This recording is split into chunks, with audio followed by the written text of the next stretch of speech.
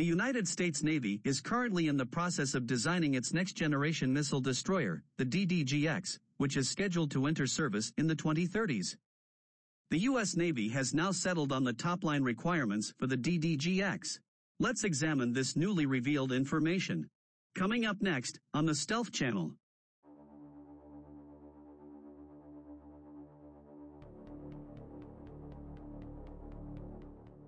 Rear Admiral Fred Pyle, the U.S. Navy's Director of Surface Warfare, said during a panel at the Surface Navy Association's annual conference in Arlington, Virginia, "I think we have a good sight picture of the DDG-X top-level requirements.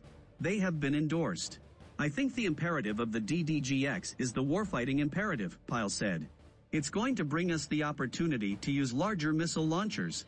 It's going to bring us the opportunity to use more higher power lasers and long-range strike hypersonic weapons, as well as sensor growth, as we go into the future.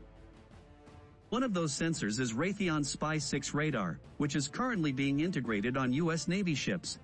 The powerful sensor will inevitably be improved upon, but may require more power by the 2030s, Pyle said. As for directed energy weapons, the U.S. Navy has now received 6 high-energy lasers with integrated optical dazzler and surveillance, or Helios, systems from its maker Lockheed Martin. They are now being integrated onto ships, said Rear Admiral Seiko Okano, Program Executive Officer for Integrated Warfare Systems.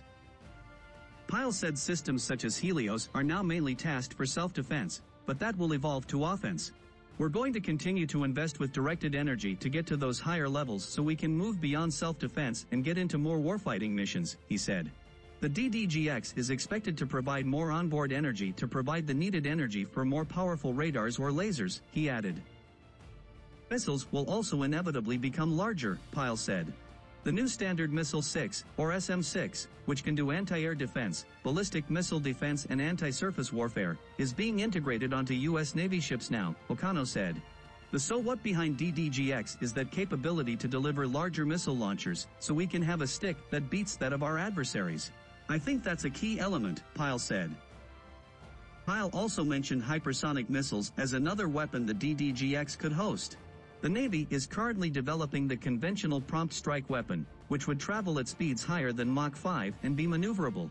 Service officials have stated that they want the new weapon to be ready by 2028, a few years before the DDG-X is fielded. We hope you enjoyed learning about this update to the U.S. Navy's DDG-X program.